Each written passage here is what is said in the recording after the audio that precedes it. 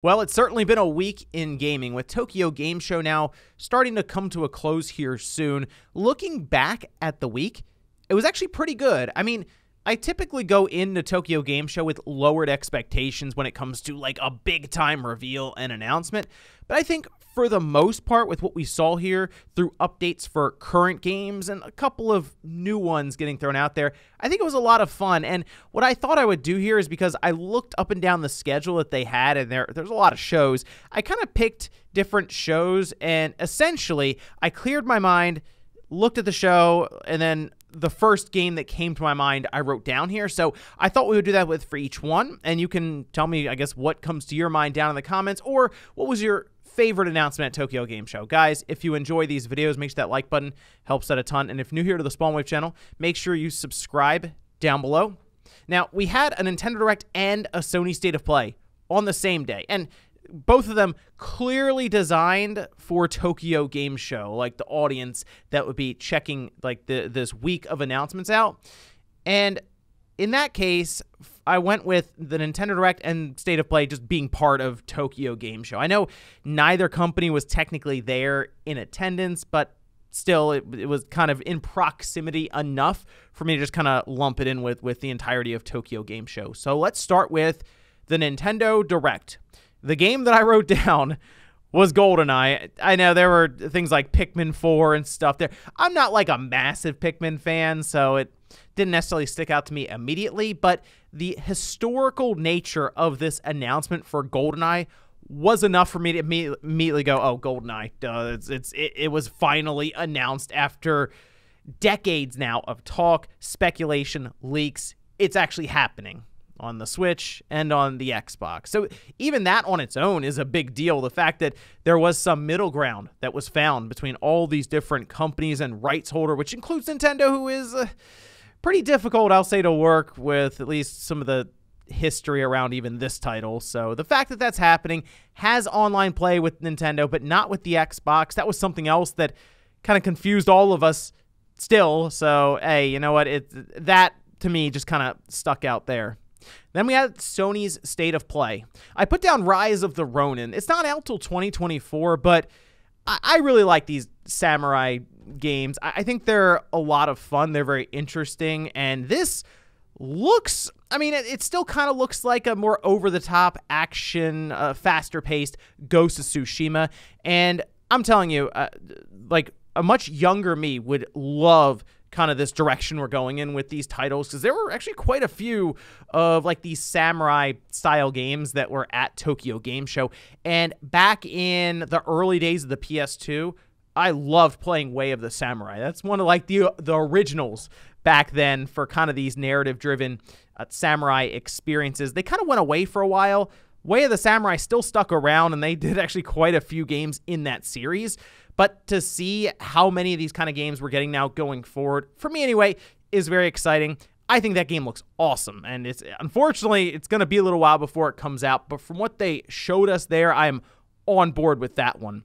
Then for the Xbox show, all right, I put down Deathloop, which, I mean, it's been out for a while. I've played it. I've beaten it on the PlayStation, but it was funny because the thing I complained about with Deathloop a lot was the ending. Like, I complained about it on several podcasts before, and now they're doing this update that you can just get when it drops into PlayStation Plus and on Xbox Game Pass on the 20th, that will give you an extended ending. So apparently it wasn't just me who noticed that the ending wasn't great for it, but there you go. Apparently there's going to be a different ending to it now, which I guess I can go back, update mine, and then run through the day in one shot and see what the ending is exactly now.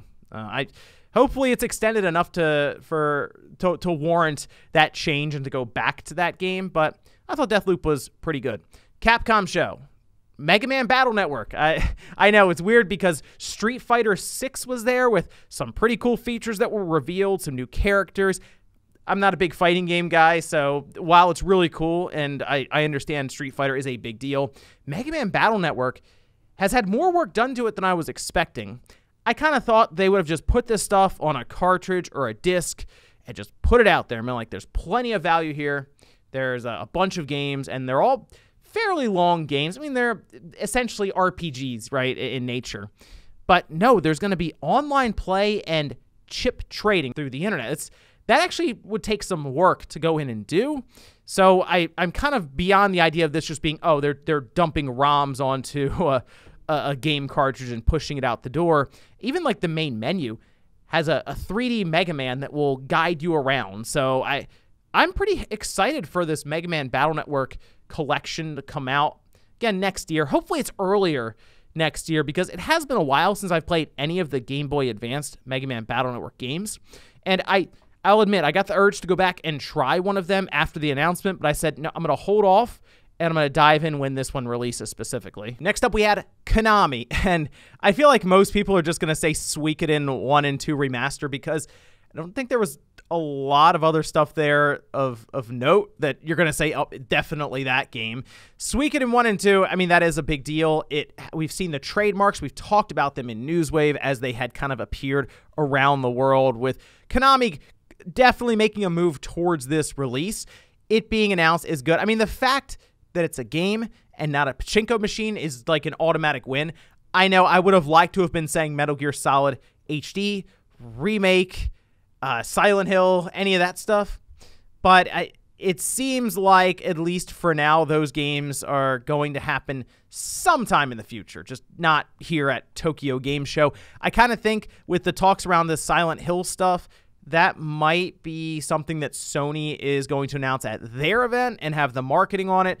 And Tokyo Game Show probably just didn't make a ton of sense for them to reveal it there. It just seems like Konami kind of showed up, wasted some time, and then showed off Suikoden 1 and 2, which, hey, Suikoden fans are probably really excited for this. I have not been a big Suikoden person at all. I played the first one when I would test original PlayStations at the old store, because we had a store memory card, and I would just pop it in, and you get like half an hour to test a system or something, right? Maybe a little longer just to test it better, more, right? But I would play it, I'd save the memory card, and I think I actually got like 4 or 5 hours in just doing that method.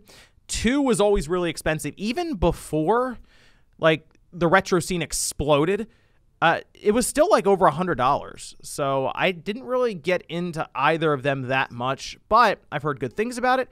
And yeah, I'll probably check it out when the remaster releases. They also mentioned they want to do more Suikoden games, or new ones. So I kind of think they're testing the waters with this remaster. So hey, Suikoden fans out there, you want to make sure they hear you on this one when it releases. Square Enix, they did show off a couple of games, but I put down Final Fantasy Crisis Core Reunion, because they showed off like just outright gameplay. They essentially sat down and played it, and it looks great. Like, this is, I can't believe we're in this timeline right now where they're actually doing something with Crisis Core. It's mind-blowing stuff.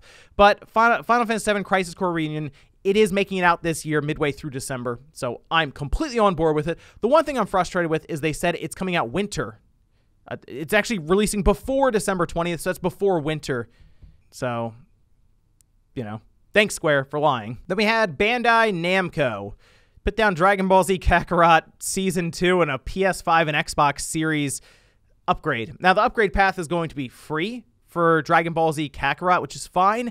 The only issue is we're going into Season 2 of DLC. Sounds like it's going to last throughout 2023. If you're familiar with how Bandai does this stuff, they're still supporting Xenoverse 2, which is just, I was hoping they may have talked about the future of Dragon Ball Z in terms of games like coming up, like new ones. Nah, I think they're going to be on this Dragon Ball Kakarot stuff for a little while, which is fine. I was okay with the game when I played through it. For what it was, I said, all right, it's a Dragon Ball game. It's different than Xenoverse or Budokai or Tenkaichi, any of those games, right? But I was hoping that was going to build to an even better like single-player Dragon Ball Z experience, but they're just kind of building on top of this as they go forward. It looks like Bardock is up first with this DLC pack, and he's going to be battling against Frieza to attempt to save Planet Vegeta. Obviously, he doesn't, so I'm curious if they will follow his path where he eventually runs into Chilled and has to fight them and transform into Super Saiyan. I assume they're going to follow their story all the way through. So, I mean, for Dragon Ball Z fans who are enjoying Kakarot, I guess it's good to see more support for it. The Xbox Series and the PS5 version, they mentioned 60 FPS, and they tried to show off the graphical differences, and when I saw it, it was like it was in a horribly compressed Twitter video, so it's probably not going to get across the message to me. I'd probably have to see it for myself. Fortunately, it's a free upgrade, so maybe I'll turn the game on when they do that and just see how it looks. And the last show I put down was for Sega, and I think most people are going to say Like a Dragon 8. I put down Sonic Frontiers. The Like a Dragon stuff, for some reason in my mind, I know it's Sega, doesn't register to me initially as a Sega property, even though it is. I think of RGG first, and then, oh yes, Sega as well. So I put down Sonic Frontiers. It looks better every time they show it. They now have the theme music playing in the background as the action's happening on screen, so it's at least coming together here at the end, and I'm basically in the Sonic cycle right now, but I think it's actually going to work out this time because our bar currently is better than Sonic Forces. The only way this game is not better than Sonic Forces is if it explodes your system immediately when you put the disc in or the download completes. It's possible. I'm not putting anything by Sega right now with these 3D Sonic games, but the latest trailer looked better with the story elements and stuff added in, and those set pieces are at least looking higher quality. They showed Super Sonic, so pretty cool. I guess we'll be able to fly around as the golden Sonic throughout the world and stuff, or in some of these different boss battles. And Sakurai played it, gave it a stamp of approval. Are you going to argue with Sakurai? Because I'm not. And as I'm wrapping up this video, I do want to remind you of a couple of things you can download and try out right now. Several demos were releasing throughout TGS, and there are some we can look forward to here in the coming days. I know at least one. But Wolong Fallen Dynasty, there's a demo that released, and the game is good. Like, I'm playing through it. I spent like 30 or 40 minutes just kind of messing around with it to see how it felt. It is a faster Neo is the best way I can kind of describe it initially with some of the early impressions on it. And they have like this morale system where you have a temporary level and you want to build that up as you go. And if you plant like these flags, your base level from maybe when you spawn, if you die, will just be up a bit. So like you may plant enough flags and you'll always be at a 7 for your morale system, and then you're able to raise it as you defeat other enemies to match maybe the boss that's level 20 with their morale system. And then of course you can level up your different abilities, you get weapons, and it's a pretty fun game so far with this demo, so check that one out. Harvestella, the demo released on the Switch, I downloaded it. I have not had a chance to play it yet. I think I'm going to check it out later on today before the Spawncast, so I can at least talk somewhat about it if it comes up. And then Valkyrie Elysium, that demo is out. I did play that. This is the first chapter, and it will have your save data carry over. So I've played a bit of it. It's interesting that the character and some of the story they're trying to tell right now, not that interesting. The combat is fine. It's an action RPG, and they have like these summons that you kind of throw out into battle to fight enemies alongside of you. The enemies have different weak points, so I'm sure that'll play into things as you get further into the game. But definitely check out any of these three. And then we have Star Ocean. That is on the 20th. They will have a demo. It's going to be about 2 hours long, and I am crossing my fingers that Star Ocean is at least a mid-tier RPG. Seriously, I have a low bar for Star Ocean after what they've done recently. So if they can just get back to being a decent JRPG, I mean, people talk about Metacritic scores.